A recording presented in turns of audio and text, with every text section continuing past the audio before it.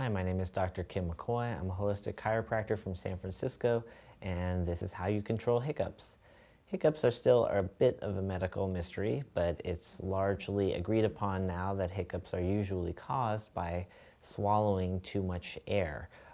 This usually happens from either eating or drinking too fast, or sometimes being in a nervous state.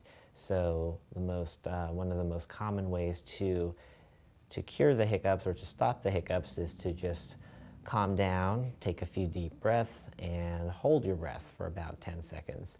Some people add in different rituals, sipping from a glass of water while holding their breath, or sipping from the far side of a glass of water while holding their breath.